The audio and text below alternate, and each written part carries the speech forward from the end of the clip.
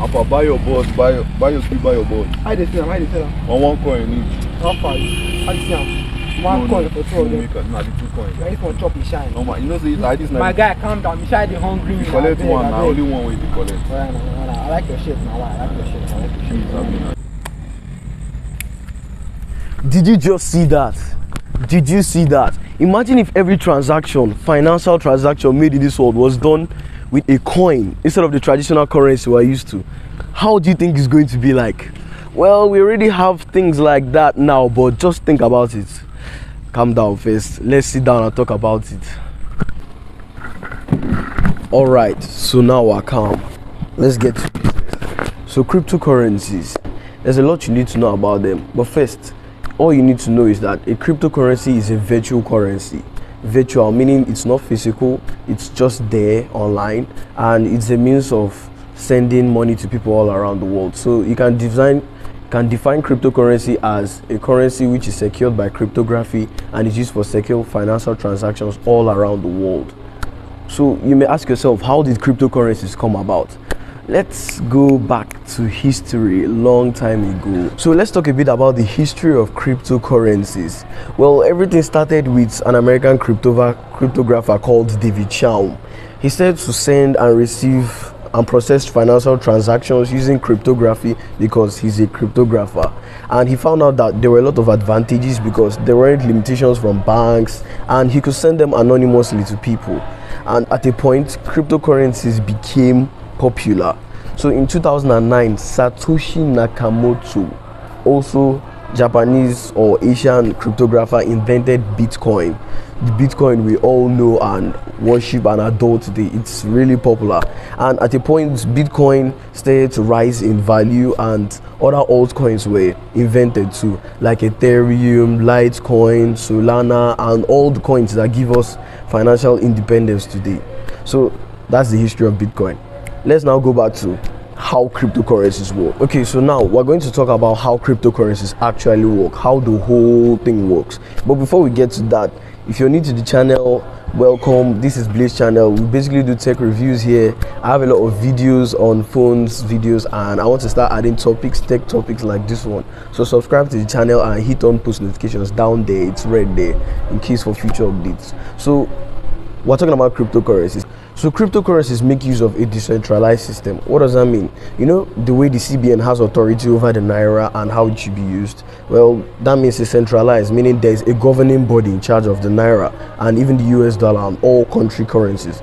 But in a cryptocurrency, there is no actually anybody or any organization or board in charge. So it's a decentralized system and there's no one placing taxes or imposing any laws on anyone. So it's a very nice way of doing financial transactions. Now, cryptocurrencies have made it possible for a lot of people to amass millions and if possible billions of dollars without having to work too hard, like physically, or stressing or going through all the founding of a company and loss and profits. They were just lucky enough to buy Bitcoin when it first came out and held it for its value, and now it has rewarded them. So now let's talk about how the whole crypto everything works. We're going to answer how people make money from cryptocurrencies later. So basically, I know a lot of people still don't trust cryptocurrencies, Bitcoin and the rest, even though they are very popular and they have actually seen that a lot of people have made money from it. But after this video, I think you're going to go from crypto noob to crypto semi-pro, not really pro. So let's say now I have this pen.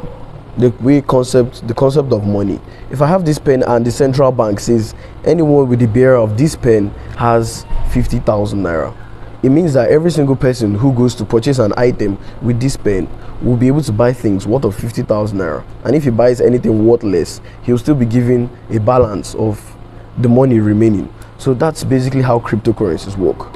Because there is no centralized system, let's say if this is a Bitcoin and the value is around $1,000, it means that every single person with one Bitcoin has $1,000 in his possession.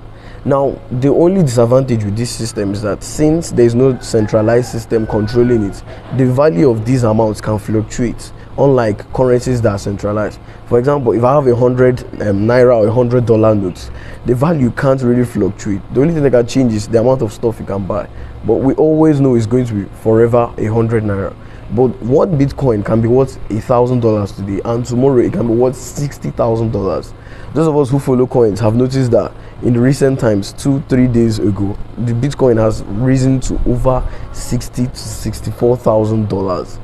So that's how cryptocurrencies are actually valued. So how they basically work: let's say there is a ledger somewhere, I'll tell you where it is later, that's keeping record of all financial transactions in the crypto world. So once I, let's say, want to transfer a Bitcoin to someone, on my own part of the ledger is going to say minus 100 BTC, and on that person's part is going to say plus 100 BTC. Now this ledger is a central ledger and is being updated by thousands, if not millions, of computers around the world simultaneously. So immediately you say minus so Bitcoin or 1,000 Bitcoin at a particular place, every single computer that's updating the ledger records that particular transaction as minus this way and plus this way. So that makes cryptocurrencies almost 100% safe, almost, because if you're talking about the security of cryptocurrencies, we'll come to that later, but the fact that every single thing can be updated simultaneously means that the security of cryptocurrencies is high. But we all know that everything can't be 100% secure. But that's basically how a cryptocurrency works. So every single time you see someone saying, I bought a crypto, or I sold a coin, or I traded or swapped a coin, it's just simply people moving what seems to be addresses, transferring certain tokens or coins to each other. The value of that particular coin is then assigned to the owner of, or whoever possesses that particular coin, and that's how the person gets his or her money. So let's say you want to send money to someone, but there's no actually any direct route. You can just tell the person to send you his wallet address. You can send some amount of Bitcoin or any stable currency to the person, and the person can just simply cash it out, and that's money. You've sent someone money to someone. So you can see the idea and why cryptocurrencies are really getting rampant now, because they actually make transactions easier, very fast, without any regulations and from any external bodies, and people can actually get money if they pay attention to cryptocurrencies. So now let's talk about the concept of Bitcoin mining, or mining of cryptocurrencies, like you said. Now you may ask yourself, if you say that the cryptocurrency is a decentralized system, meaning there is nobody in charge of it, then how is it that the ledger is updated? It can't be AI that's updating it. There are people in charge. Even if it's AI, there are people in charge of the AI. Well, now that's where the so-called mining of cryptocurrencies, or Bitcoin mining, comes into place. These are basically people that dedicate tons of electricity and computer hardware to updating the ledger all around the world. They spend thousands of dollars burning electricity to update the ledger and to make sure that every single transaction is recorded simultaneously around the world, making all transactions secure, accurate, and on time.